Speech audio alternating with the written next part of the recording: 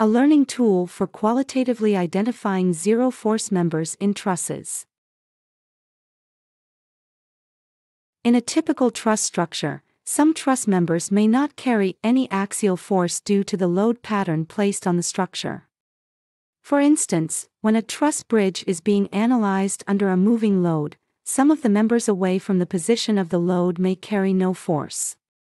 These are known as zero-force members.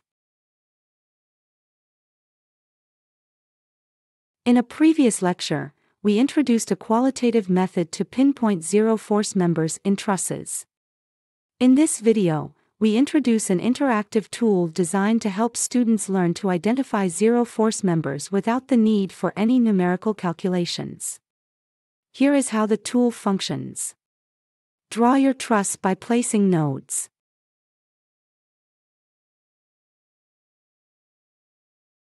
Connecting them with members.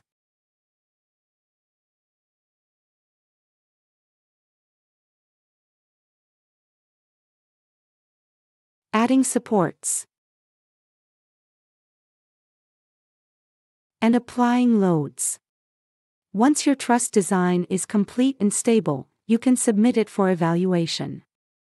The tool then analyzes the truss and provides a step-by-step guide on identifying zero-force members.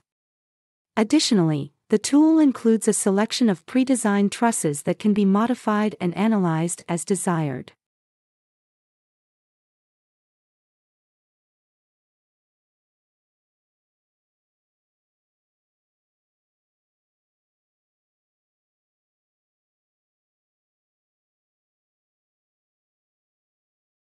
A user's guide is available, detailing the tool's functionality and the principles it employs for truss analysis.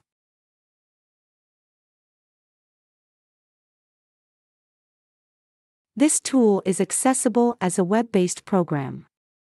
You can access it at www.zeroforce.page.